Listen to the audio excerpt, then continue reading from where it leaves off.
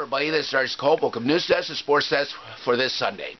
We got both the series tied at 2 games apiece in the WA Senior AA playoffs, and they are the Durham Thundercats and the Ripley Wolves, and the C4 Santaires and the Clinton Radars.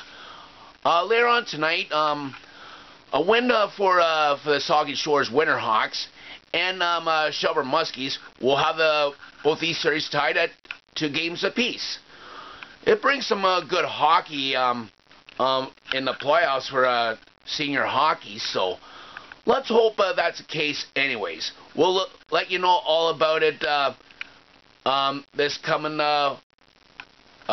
week in the hockey report at 7:30.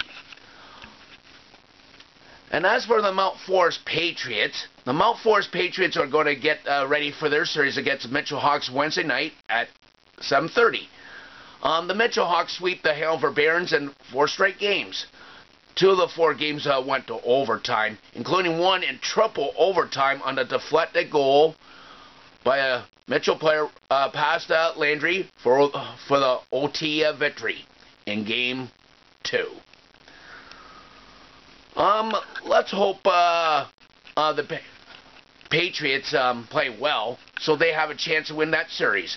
But we'll have to see if they can get by a good team of Mitchell Hawks, and they are physical in that one. So let's see what happens from here on in.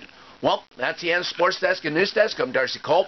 We will see you next week for more Sports Desk and News Desk. We'll see you then. See you out, everybody, and have a good Family Day weekend.